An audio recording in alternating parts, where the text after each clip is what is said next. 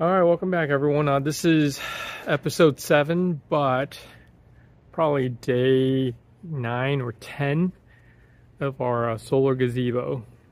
So we've got two bays completed, first bay, second bay, and before proceeding to third and fourth, we'll probably kind of stabilize these two bays before proceeding further.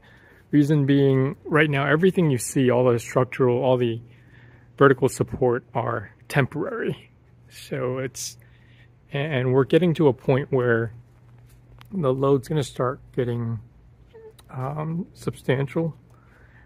And so we're going to kind of scale back a little bit and shore up what we've put up.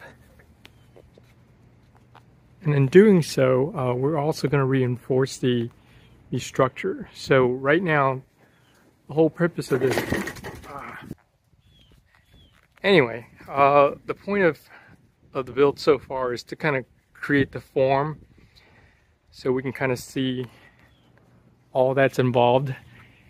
And what we're going to probably do in the next step is create another beam at the bottom here and create a truss structure, so that way it'll create a more a shear plane on this front side. Furthermore, we're going to create a bottom chord to kind of make this structure more rigid.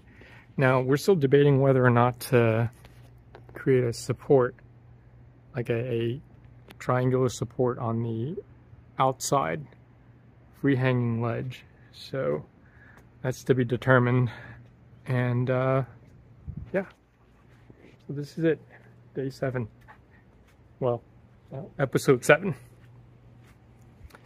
All right, the solar panels will get here in 2 weeks, so hopefully we'll have more to show you. All right, thanks.